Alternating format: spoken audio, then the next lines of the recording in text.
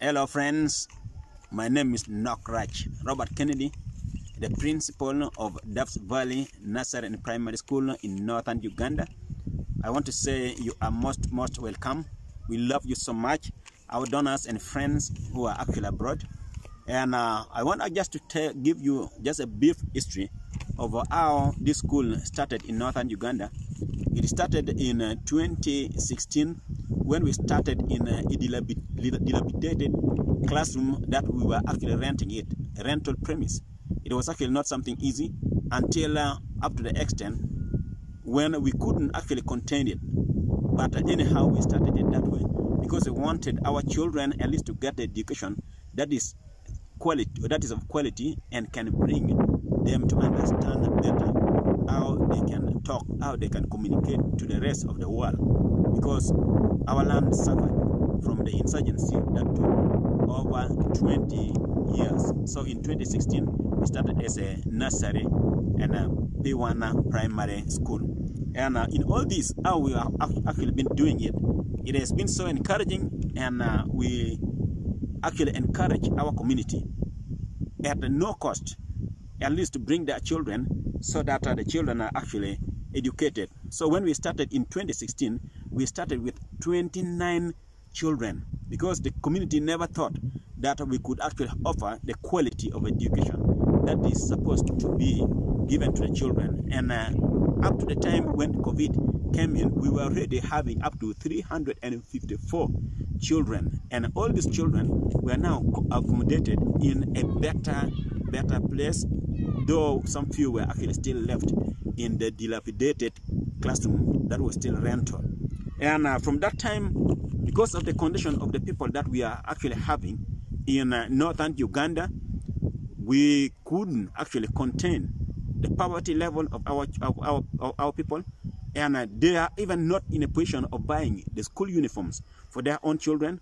There was actually nothing that they could offer for the children. We only encourage them that they should actually bring just some few food items that can actually help us. And even the teachers themselves, they offered themselves, qualified teachers, they offered themselves because of the good vision that we were having. When we discussed it with them, they came to help the children. We managed actually to purchase the school land in 2017, end of the year. And this is actually the land we started just with just a small plot that can only contain just a very small house. But because of the vision that we had, that is how we started the school, and it has actually been progressing. And later on, we were actually supported by our friends, Greg and Justin Collins from Australia, who have actually greatly helped us. They helped us in the extending of the school land, and now, as you can see, these are actually the construction that they have managed to help us with. And right now, our children are actually here studying from. Right at the moment, we are still having the candy class, but on the 1st of March, we are having the other classes who will actually immediately come and join us. This first block is almost over, except only just some few touches on the external, but the internal, everything is actually set, and the children are really there, except only just some few desks that we have to put.